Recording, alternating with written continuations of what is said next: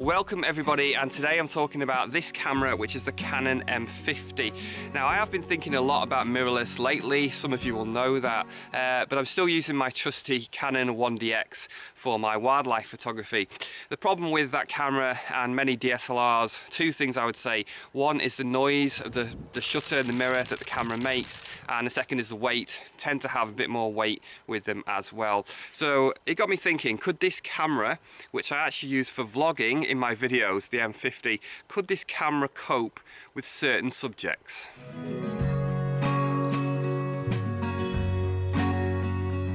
I should mention that this video isn't really a review, it's not an in-depth review on this camera.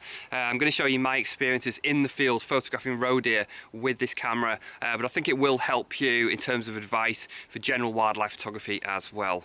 Now I have given this a little bit of a test in the past for bird photography, and very quickly I could see the limitations in terms of focus, just sort of general speed, and also the lag. There's a bit of a lag there which I'll talk about later in this video. Now in terms of the lens, I decided to pair it up with this, with lots of you will have seen before, the Canon 400mm f5.6 fixed lens, no image stabilization. Now I thought this was a very nice combination. I've got very small, very light camera that makes virtually no noise, and then I've got a very light lens as well. That seems like a really good combination for approaching roe deer to me. You do have to have a mount. You'll see a mount there between the two, so you'll need this EOS M mount adapter, because this lens, this old EF lens, will not fit onto the M mount of the M50, so you've got to have an adapter for the two to work. Overall weight as well seemed very useful in terms of being on foot approaching the deer, because a lot of the time you need to stay incredibly still. It's very common. They've suddenly spotted a bit of movement when I've got closer, and I've had to stay completely stock still in a certain position, often holding the camera, and that becomes very difficult to do with a lot of weight, so that's going to make it easier as well. So despite all the limitations which I knew about, I just thought this might cope okay with slower subjects like the roe deer, and also it would be useful for people out there who may be looking at getting the first camera, something a little bit better, and just to see, you know, how this performs. So once I decided I was going to give it a go, why not, it was a case of configuring the camera.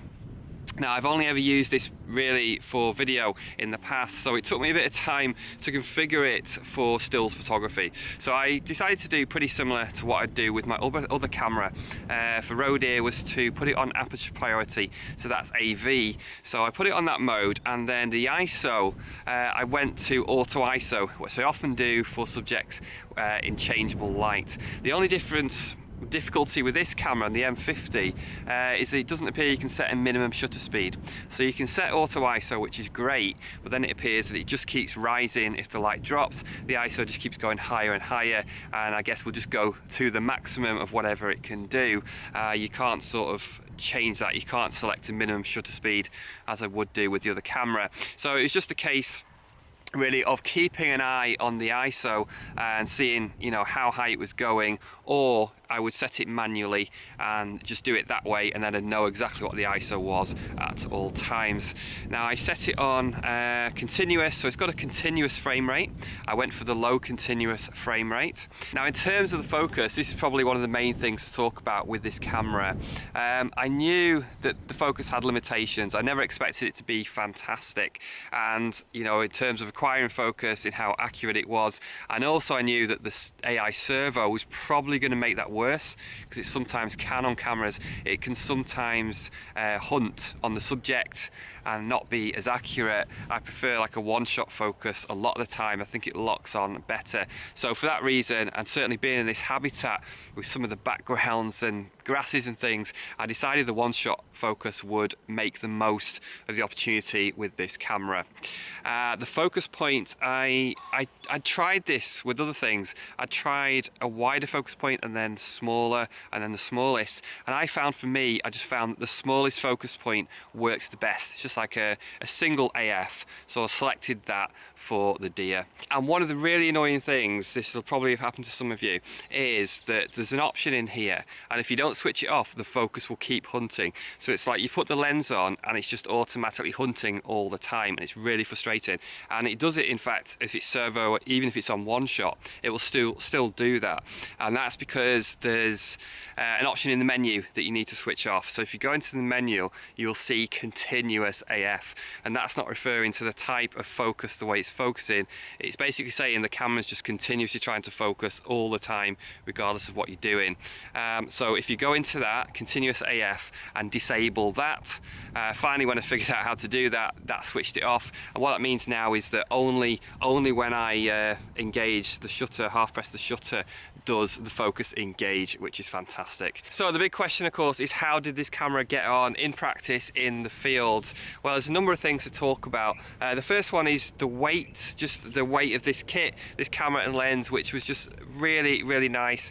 It was so much easier to carry around. And what was important as well is when I got closer, you know, where I had to stay still, which was definitely happened in one situation where a group of deer got a little suspicious and they looked up, and I had to stay still, kind of with the camera to my eye, half knelt down, and I had to stay in that exact position, staying as still as possible, not moving until the deer went back to feeding and felt comfortable again. So with the older camera, that would have been more difficult. It was easier to maintain that with this amount of weight. The sound, absolutely fantastic, just made hardly any sound at all, which is perfect for subjects like deer. Now I was using the mechanical shutter. You can set an electronic shutter, but I think it's quite complicated to do it. I just stick to the mechanical shutter, which is very quiet. And even though it makes a little bit of sound and I could hear it, I don't remember any instance where the deer reacted. I never had a deer react to the sound of that mechanical shutter that I remember, so that is a massive plus as well. In terms of focus, so this was going to be the big one. Now it definitely had some issues, and I feel like if it had been on AI servo, then those difficulties, those issues would have been even worse. Now using the one-shot autofocus with this lens, some of the time it locked on okay. So there were situations where if it was straightforward and the background was more out of focus and there's nothing in the way, then it was pretty good. It would lock on and it was fairly quick, fairly accurate, and it was decent. The problems were where the background was more messy, and particularly where there was anything in the way. So if there's any like grasses, flowers around the deer, in front of the deer, but even around it to some extent, then the focus often had problems, and this was definitely an issue. And also just in terms of focusing on the head. So sometimes I'd focus on the head and it would still lock onto the body. Now this happens with a lot of cameras, it's not unusual, but I felt like it was worse with this one. So even though I was focusing on the camera, sometimes just center focusing and not recomposing, it would still somehow lock onto the body. And you know, if I tried to focus on the head and recompose, you know, obviously the same thing. So that was the main issue, was with the focus. In terms of the exposure, you know, you could still change the exposure compensation.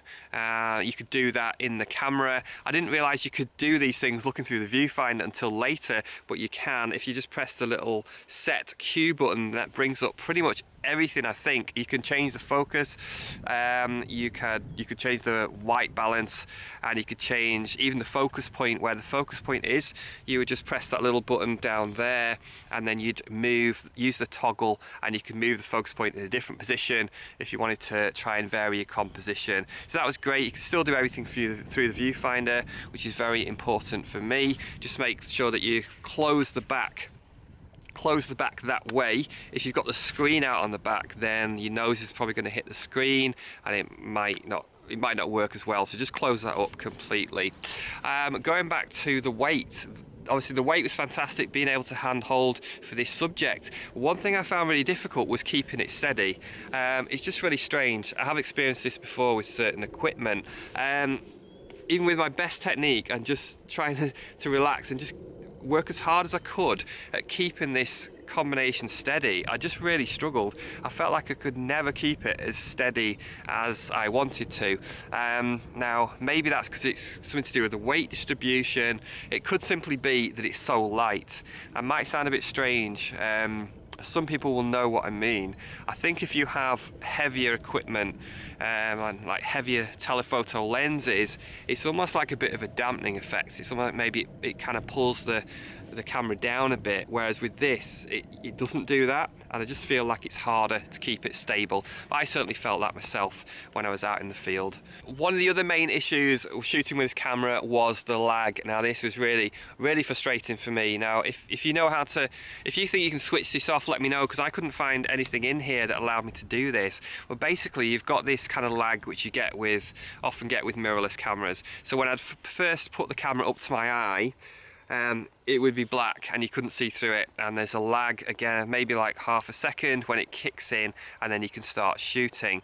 So that was a frustrating thing. But then also there's a lag when you're shooting with this.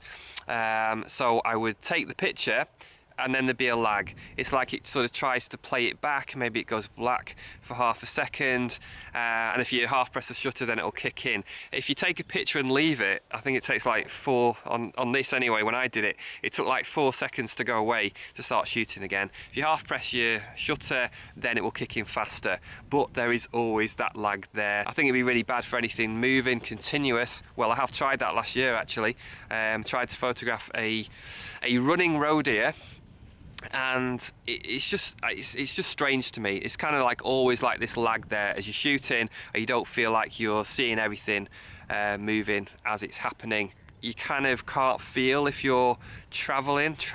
You can't feel if you're tracking the subject as well. With the lag, it feels like you can't quite tell if you're keeping up with it.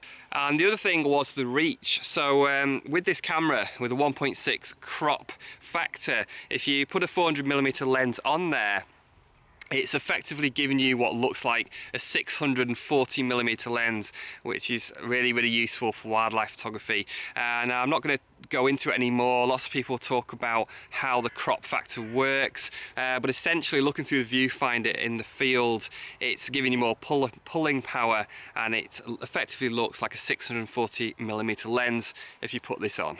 And finally, the other issue I had was with the battery. Now this was really my fault, because I just went out with one battery and completely forgot, because it's just a strange thing for me to do shooting in this way. I didn't take an extra battery, and luckily the battery only ran out at the end of the shoot, so I got some really nice images, had a fantastic experience, but towards the end of it the battery did die, and I'm sure if I'd been shooting with the DX, the camera would still be shooting now. In terms of the images, I had a look on the back of the camera. I could see they looked reasonably sharp, but they just didn't seem to have that clarity to me. I got them back on the computer and had a proper look. Now overall, the quality of the images, I'd say for me, I'd call it borderline. So from what I'm used to shooting with a full frame DX, you know, I could really see a drop off in the quality. For yourself, if it's your first camera, or you're moving up from a more entry-level camera, then you're probably not going to see that. You know, you're probably not going to feel the same as I do. But generally, in terms of the images, they just, wherever I looked, however sharp they were, I think even when they were the sharpest they could be, I just felt like there was always a softness.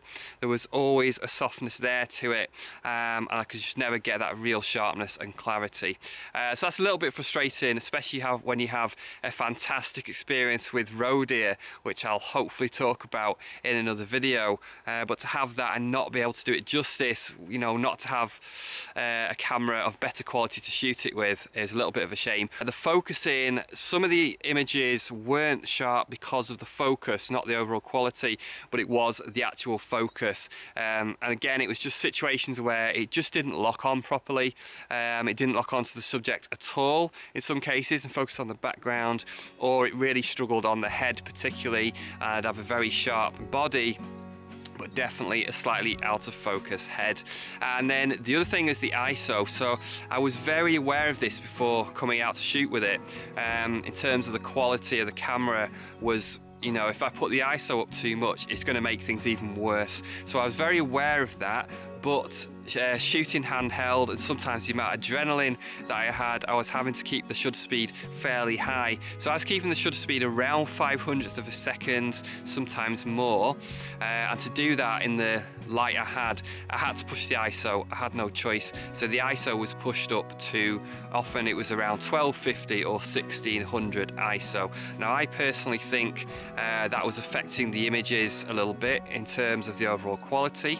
I did take some where I pushed the ISO down to 800 with a slower shutter speed just to see if I could, you know, use really good technique, keep everything solid, but use a lower ISO for better image quality. And I think there is a little bit of improvement there. Now it'd be really nice to test this camera, to do the same thing with the Roe Deer, maybe another subject, but probably with the Roe Deer, and bring the ISO down even more, down to 400, possibly even down to 200, and then just see what the quality was like at that ISO, and just see how much better it was. But overall, in the field, how do I feel about it? I feel like is it fantastic? No.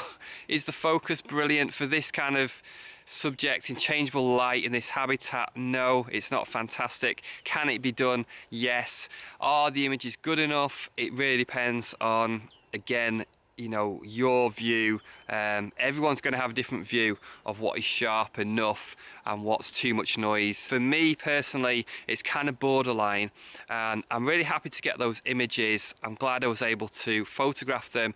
I'm glad I can show you. And on the screen, I think they look pretty good, you know, on a computer screen, etc. But if they were blown up, or if maybe it's on a big screen at a talk, then I wouldn't probably be too happy with them.